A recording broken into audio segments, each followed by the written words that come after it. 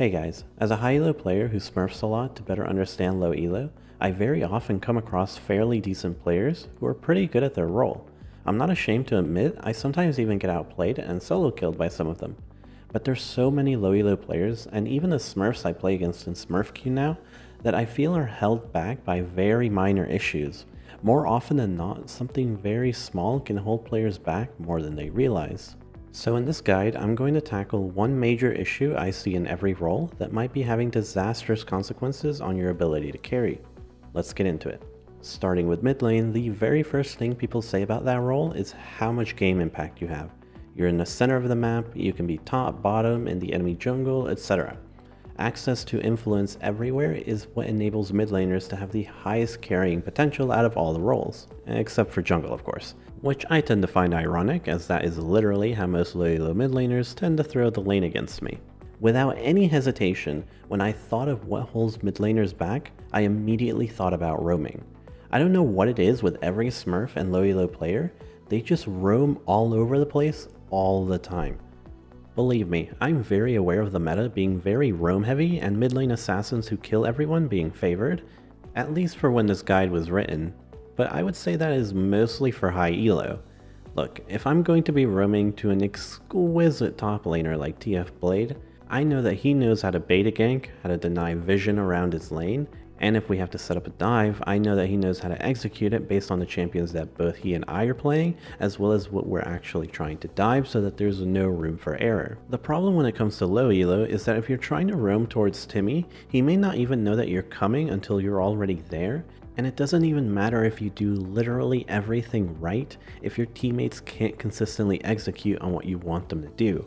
More often than not, they waste your time, and due to the fact that you're on a fast ticking clock to get back to mid because of how short the lane is, even if you did end up scoring a kill, it can sometimes not even be worth it due to how much time was expended and how much you missed while you were gone from the lane. I want to put this game I played in pretty fast speed. You're not meant to make out everything going on, but to get a sense of the fact that I almost never leave mid if I'm genuinely trying to win when I'm playing low elo.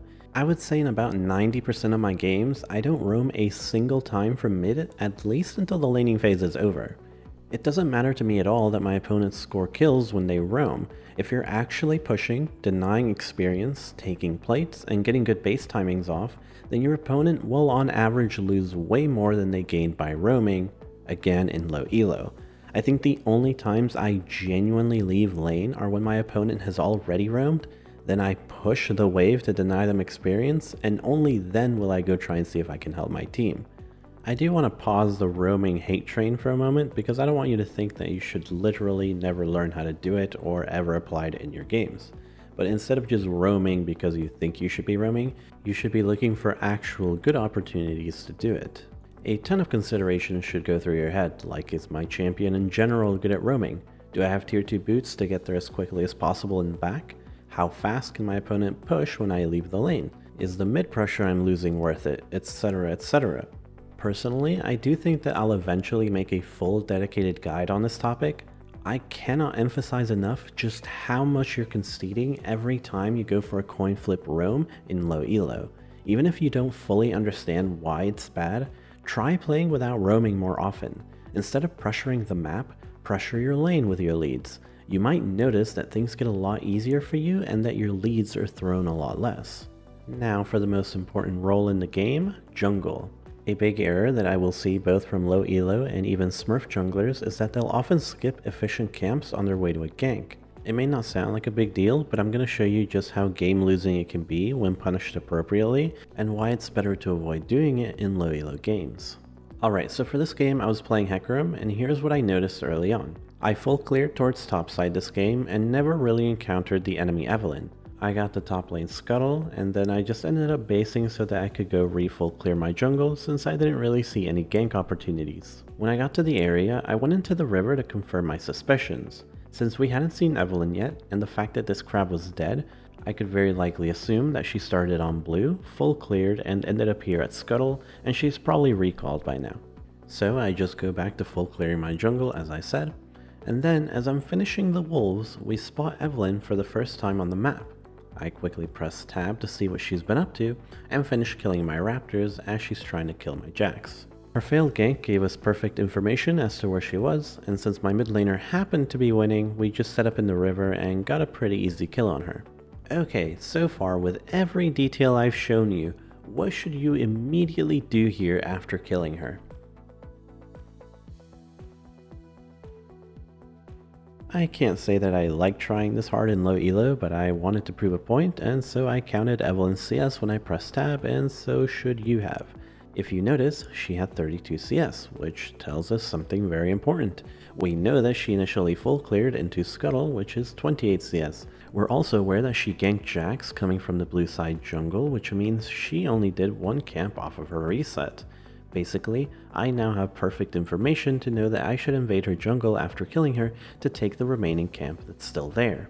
Not only that, but it also puts me into a prime position to go through a transition through the mid lane towers and even take her raptors as well. Technically, I think the game is completely over for her at this point, so let's break down why what she did was so bad and why I suggest avoiding it in low elo. If you didn't skip the mid lane section, you'd recall how unreliable it is to play around low elo players. You never really know what's going to happen when you gank somewhere. The enemy player could turn it around on you 1v2, you might get counter teleported, something can go wrong when you gank. A gank not working out or dying isn't the problem. The issue is that if things go wrong for you, then things went well for your opponents. Duh. So basically that means if anything goes wrong in your gank, then everything left in the area that you didn't farm is ripe for the taking. Considering how snowbally the jungle role is, that's not going to be good for you.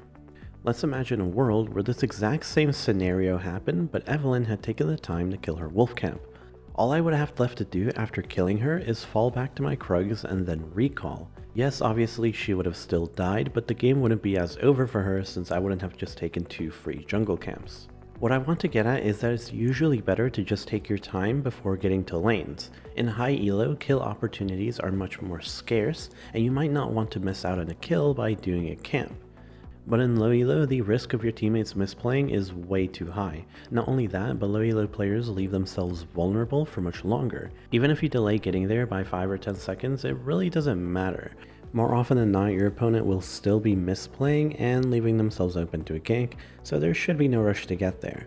Obviously, in ridiculous situations where your opponent is tower diving your teammate at 10% HP, yes, you should rush over there and skip your camps. But if you have absolutely any doubts about what's going to happen when you go gank someone, then just take your time, get your camps, and I promise the gank will still be there. Moving on to top lane, there is usually one major issue that most low elo top laners have, which makes it really easy to beat them. The recurring problem that most of them have is that they almost always refuse to be bored for a couple of minutes. You see, top is by far the most scripted, flowcharty lane of them all. For example, here's how a typical top lane phase might look like. Let's say I was playing a matchup where I have early control of the wave. What that means is that I can build a slow push to cheat or recall on the third wave. Fantastic! With my item advantage, I'll now walk back to lane, proceed to thin the wave, and set up a freeze. My opponent is now forced out of the lane and has to expend their teleport to match my items. Now all I have to do is respect that they have wave advantage and let it crash into my tower. And here's where things get wild, folks. I will now use a bounce back slow push to build yet another crash, enabling me to take another recall. And here's where it all comes together. With a freeze and teleport advantage, all I have to do now is... okay, you surely get the point by now. The problem is that if you want to be a good top laner, that flowchart type of sequence where you play from one wave tactic to another is a lot of what that lane is actually about. And it's hard to execute those kind of strategies if you get bored easily. Let me show you what a clearly bored top laner looks like so you know what I mean. For this game, I was playing Kayle against a Garen. The standard crash happens where he built up the first 3 waves since I couldn't really do anything about it. The flowchart then dictates that Garen should either now base, or at the very least let the wave push back into him. But that would be way too boring, of course, so he's going to try to harass me under the tower. Not only does he fail to do any meaningful damage, but he's also hitting the wave at the same time, which means that the wave will continue to stay at my side of the lane, enabling me to keep free farming. and this is going to continue for quite a while. He's so bored that he can't fight me that he keeps screwing his only chances to force me out of my tower. All he has to do is be bored for 1 minute, let the wave push outside of my tower, and I would be completely screwed. But no, again, that would be boring. I'm not someone who shies away from his mistakes, so I will show you the truth. I did actually end up dying to this Garen. But please do not let this detract from my earlier points. Basically, this Garen was giving me a free laning phase until I tilted that I wasn't going to get this cannon, so I took a huge chunk of damage for no reason. If anything, this should serve as a better lesson for what I'm trying to say. Yes, he did end up getting a kill, but it was only due to my own incompetence. Perma-pushing and hoping that your opponent screws up all the time is a horrible way of consistently climbing elo. Basically, the overall lesson is that if you're not bored like 80% of the time in top lane, then you're probably doing something wrong. The lane is almost entirely about slow pushing, bouncing, and long-term wave setups. If you really want to get better at top lane, then self-discipline is one of the better things you can master so you don't make the same mistakes as Garen was. After all, there's only so much you can count on your opponent screwing up before they start playing correctly and beating you down. Let's talk ADC now. I would love to just immediately say that the biggest issue most low elo ADCs have is that they don't know how to maximize their farm and they don't know how to split push effectively.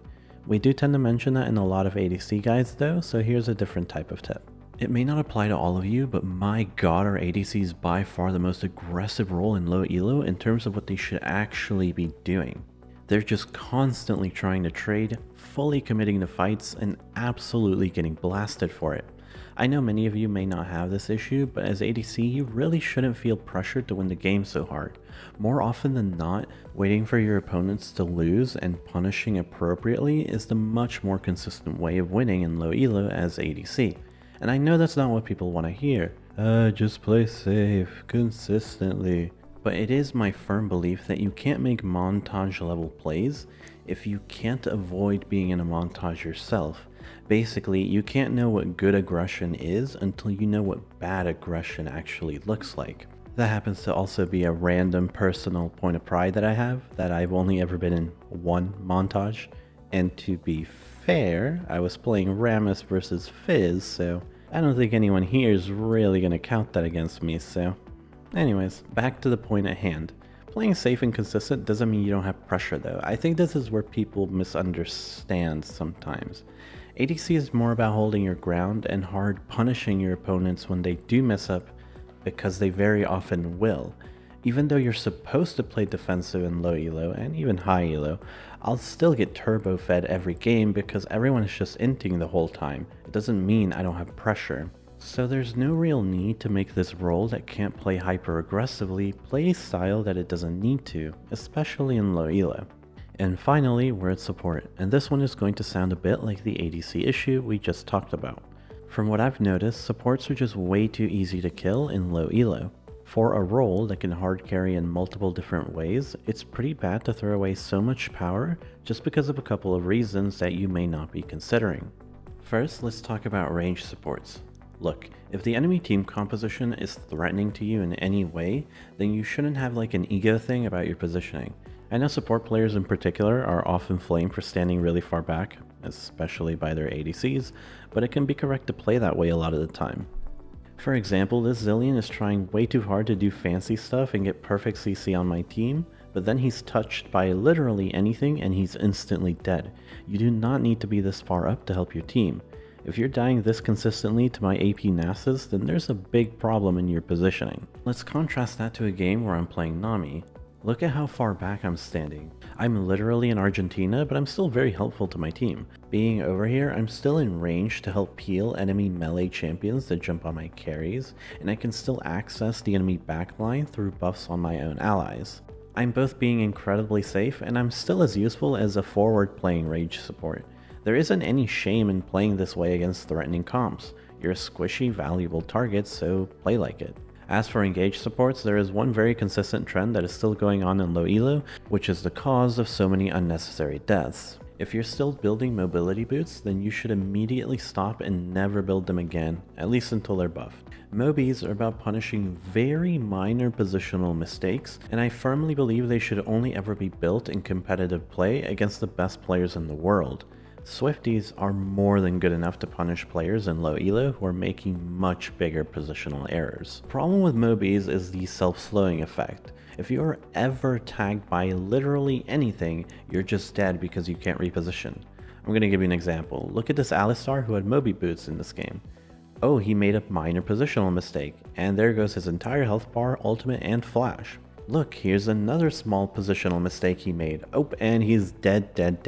They are just so atrociously awful, and you should never, ever build them in low elo. And any mistake you make is going to be catastrophic and likely result in your death. Alright, and that is going to wrap up this guide. Before I close this one out, I wanted to make sure you know where these guides come from, SkillCapped. We work really hard on exclusive guides every week to teach you the information that actually helps you improve. Not only that, but we're doing a special sign-up discount if you want to help me out and save some money. Use code Hector to get access to over 1,600 guides that are all organized into courses to master the most important fundamentals to learn League of Legends, such as wave control, macro, trading, and so on. We also have a money-back guarantee, so there's no worries if you don't enjoy the service. See ya!